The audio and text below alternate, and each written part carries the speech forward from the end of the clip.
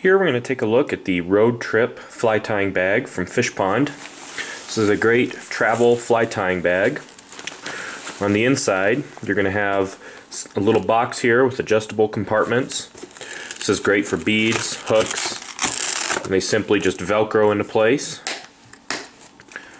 And you can take these little dividers here and take them out, put them in, depending on how many hooks or beads you have. Here you have some plastic tubes. These are great for thread, tinsel, and wire. You simply just take the top of the tube off and you can slide all your spools and stack them inside this tube. You're going to have little pockets and zippers all over the place in this bag. Little areas for tools or materials. You have a large pocket on the inside of the bag here. You can put feathers or vice accessories or something in there. Then you're going to have your large compartment here. This is for tools.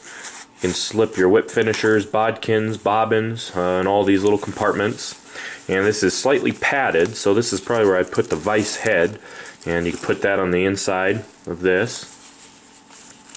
And on the other side you're going to have another zipper, another compartment for materials. Then they have these Ziploc bags that simply velcro into place. And each set has 3 heavy-duty Ziploc bags that you can slide materials like midge tubing or chenille or things inside of there. And they give you 3 different small Ziploc bags here, and then they give you 3 different larger Ziploc bags here. And have 3 sets of each with 3 bags. This way you can stay organized when you're traveling out on the road.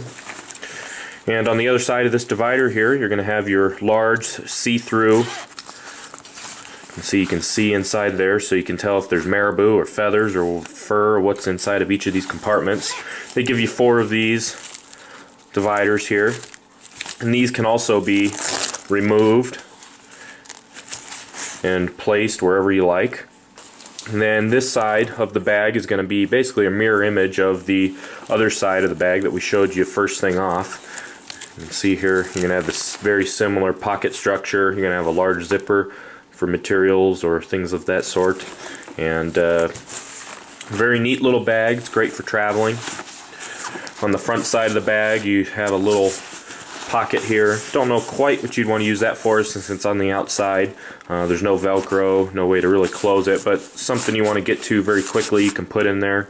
Or if you're traveling you can put, I don't know, some papers or your boarding pass or something in there. Great little bag from Fishpond, and that is the road trip fly tying bag.